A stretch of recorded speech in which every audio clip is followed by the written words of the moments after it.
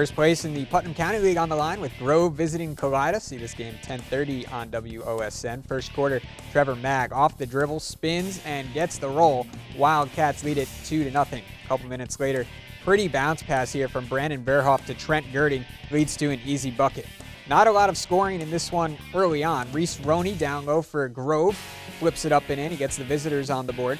Kalida responds quickly with Trent Siebenek swishing a three from the top of the key. It's a 9-2 start for the Cats. Dick Quartercrack's team sits alone atop the PCL standings now after a 54-45 victory.